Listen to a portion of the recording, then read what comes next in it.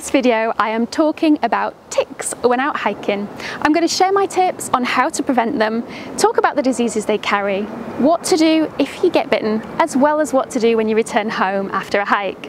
This video has come about because of two different things. First, I've read comments from people sharing that they're afraid of going out hiking because of ticks and therefore they don't go outdoors. The other reason is to share knowledge I have gained regarding the dangers of ticks that I've realised not everybody knows about. There's always going to be risks of some sort when out hiking, but you do not need to be deterred from doing what you love. You just need to be educated. So what exactly is a tick? Ticks are tiny spider-like creatures that live in woods and areas with long grass. They are parasitic, which means that they need a host to survive and feed off blood. They cannot jump or fly, so are away with their front legs ready to attach onto something passing by.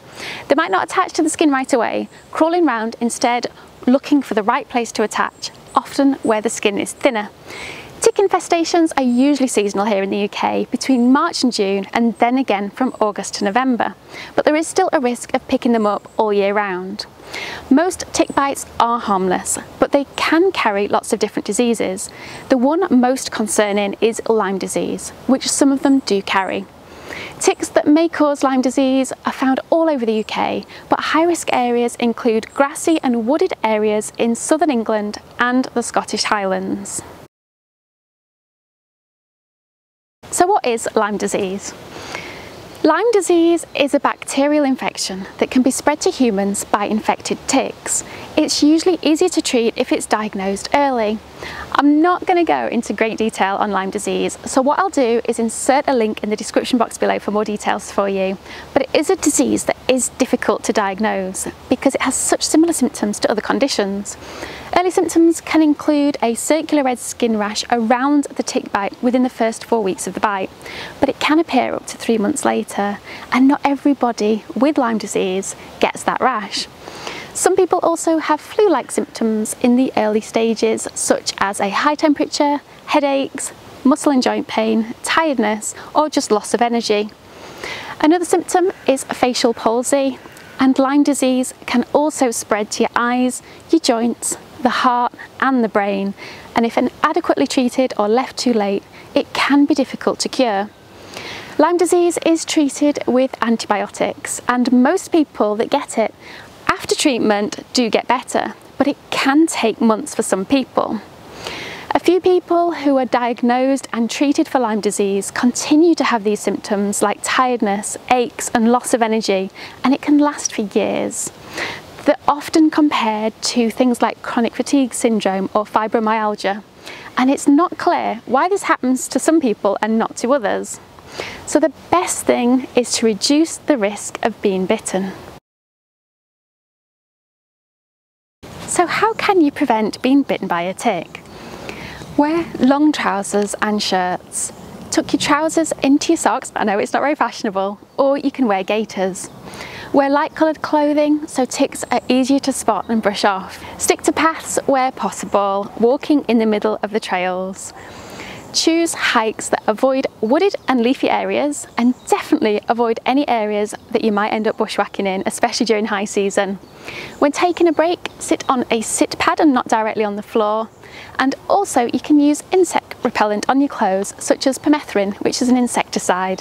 What this does, it creates a barrier of defence against the ticks, and when it's dry it is safe for humans. It can be sprayed onto material and last a number of weeks and is odourless. You can spray it on your shoes, socks, clothes, backpack and any other items of gear. Paying particular attention to the cuffs and the collars of your clothes because that's where the ticks can gain access. It is highly poisonous to cats though, so if you do have a cat, any items that you've got with this on it, keep it away from them. Also, you can use insect repellent on your skin, such as Akeridin or DEET, which acts as a camouflage for our skin.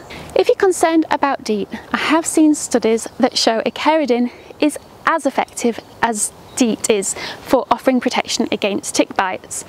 Personally, I prefer Akeridin as it's odourless, non-greasy, doesn't dissolve plastics, synthetics, or my camera gear if I accidentally touch it. But don't forget to reapply this insect repellent every couple of hours, depending on the instructions from the manufacturer. There's also some steps that you can take after hiking to detect and remove ticks as quickly as possible. Make sure to check your clothing for any ticks. It is recommended to wash your clothes at hotter temperatures, as cooler temperatures don't kill ticks. I'm sure I read somewhere it was about 60 degrees Celsius, but most hiking clothes, if specialists, usually can't be washed above 30 or 40 degrees. So it's really important to check your clothes thoroughly using not just your eyes, but other items such as a lint roller or some rolled up duct tape.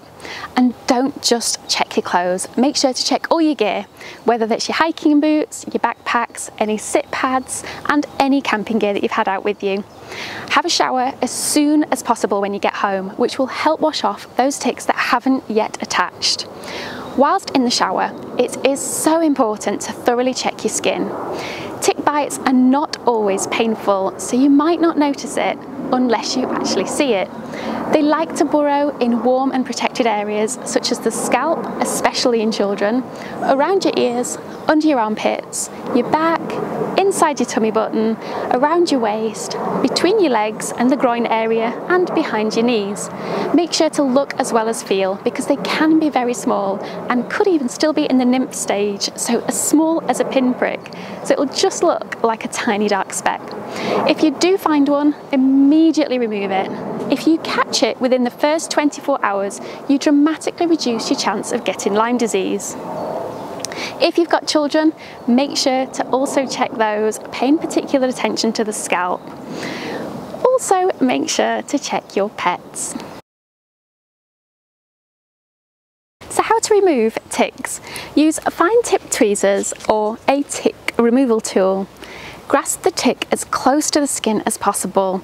Slowly pull upwards, taking care not to squeeze or crush the tick, avoiding it regurgitating, as that's where the bacteria is. Dispose of it when you have removed it. Clean the bite with antiseptic or soap and water. Sometimes you might leave behind a small black mouth part of the tick itself, but don't worry, because this does not transmit Lyme disease. Don't try and dig it out, because it will work its way out in its own time. Some people question if they should get the tick tested for Lyme disease, but the medical advice that I've read is that these labs that offer the testing aren't always reliable, so they do discourage it. The risk of getting ill is low, and you don't need to do anything else unless you become unwell. Just keep an eye on the area. Make sure that you're not getting a ring around the area like a bullseye. Keep an eye out for flu-like symptoms, facial paralysis, joint pain, and if you suffer from any of these, make sure that you just go to the doctor as soon as possible. If you take away only one thing from this video, it's this: check yourself for ticks as soon as you return home from any outdoor activity, and remove them immediately if you find one, as it will help prevent Lyme disease infection, as the bacteria isn't transmitted from a tick's intestine to your bloodstream until at least 12 to 24 hours after the tick begins feeding. I hope you've enjoyed this video, and I appreciate you taking the time to listen to this subject, because it has certainly made me feel a bit itchy whilst researching it all for you. But if you've enjoyed it, give me a like, subscribe to my channel. Don't forget to turn on the bell notifications to be notified when I upload new videos, and I will look forward to seeing you in the next one. Goodbye!